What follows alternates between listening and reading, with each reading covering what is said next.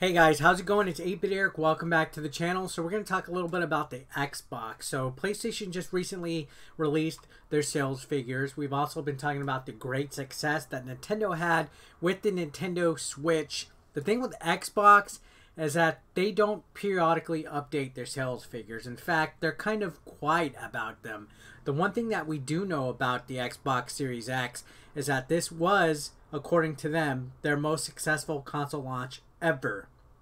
So I don't know if that can exactly give us a ballpark estimate of what has been done, but this article, courtesy of kitguru.net, provides some good speculation and insight to what has gone on. So we're going to talk about it a little bit. I personally love this console generation. Sure, the games seem to be a little bit dry, a little bit of a slow drip feed, but there's still so much potential out there for what's to come, especially gameplay wise, mechanics wise. These consoles are in high demand, so of course these are going to be some of the most successful consoles ever, but it is an exciting time. So we're going to read this article about the Series X and Series S and how many consoles have reportedly been shipped around here. So yeah, just keep in mind there is no sales figures that are accurate for Microsoft. But if this is your first time coming to the channel, guys, why don't you click that red subscription button down here and enable your bell notifications so you're alerted when I go live or upload. So Xbox Series XS has reportedly shipped around 3 million units. So there's reportedly 3 million units. That's a fairly sizable portion. It's not the huge, humongous amount that Sony is claiming has been sold, but 3 million units shipped out there. You know what? Good on you, Xbox. So it says, while console manufacturers such as Sony and Nintendo periodically update their console sales figures, letting the industry know just how many units are out in the wild, Microsoft seized this practice a number of years ago, meaning Xbox sales figures can never be 100% accurate. Now, I have no idea why they decided to do that, why they decided to never reveal their sales figures. Is it a way of them kind of doing damage control, maybe trying to avoid being laughed at for lack of sales in the past, because the Xbox One was definitely not doing good compared to the PlayStation 4. I have no idea. Why did they do that? Can somebody clue me in the comment section down below?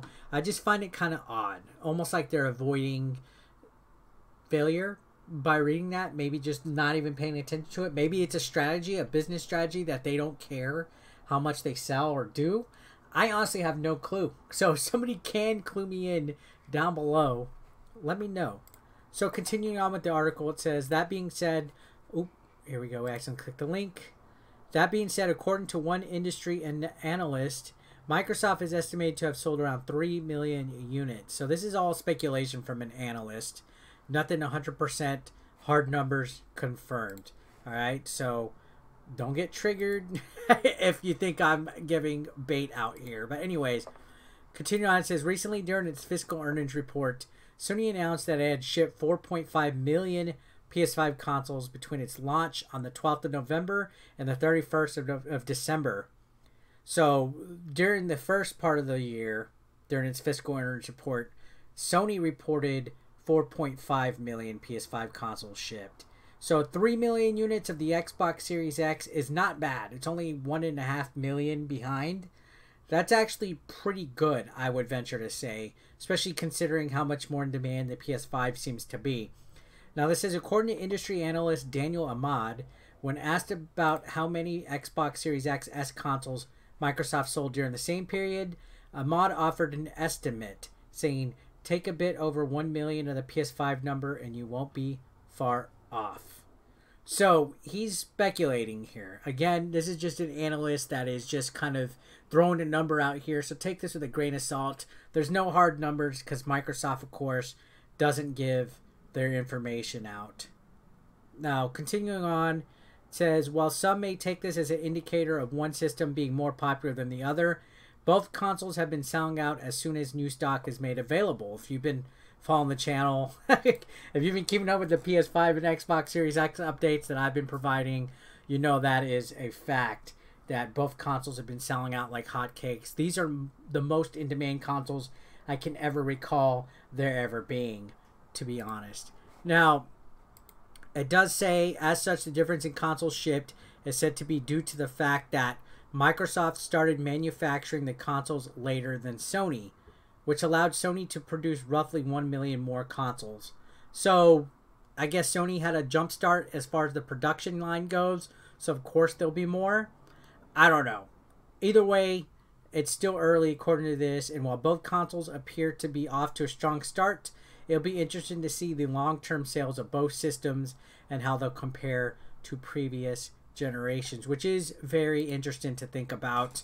Again, Microsoft went on record not long ago to specifically state that this has been the most successful Xbox launch for a console ever. So take that for what you will. I think the Series X has definitely been killing it. I love the PS5 as well. I tend to not play console wars. I tend to want to stay right in the middle, enjoy the best of both worlds, enjoy, you know, playing all the brand new games that are coming out, as well as all the cool new features, the controllers. I mean, got the Series X controller here, and I have the DualSense right here, and I have my Switch Pro controller right here. So I mean, I'm all over it when it comes to the games. So I'm not one to tend to focus on game sales and console sales and all that and say, oh, this one is better than that because they've sold this so much. I'm just glad that the video game business is doing well. Now, sure, it attributes to the climate of the world right now. We got the pandemic. People were at home. They're wanting entertainment. We got Netflix, Hulu, Disney Plus, all the streaming services. And then we have Xbox and PlayStation and Nintendo here. In fact, you've seen all the sales. Digital video game sales have gone up in the past year. And we got to be honest, most of that is because of the pandemic. People are staying home. People are playing video games more than ever. The new consoles are hard to find. Even the Nintendo Switch is selling like hotcakes right now. So gaming is a business that is currently booming and is doing well, and it's reflecting off of these numbers. I mean, the Switch has already gotten close to 80 million worldwide global sales. Animal Crossing just sold 30 million copies this past year. PlayStation 5 is killing it and crushing it. I really wish we would get these sales numbers from Microsoft. Again, I have no clue why they do that, why they refuse to keep them, you know, public. If somebody in the chat can let me know, that'd be a big help. I'm not aware of that. But yeah, good on Xbox. If this estimate is pretty accurate, which it sounds just to be right, it's an indication that all the companies are doing good. So let me know your thoughts in the comment section down below. Subscribe if you haven't, and I'll see you guys on the next one. Thank you so much.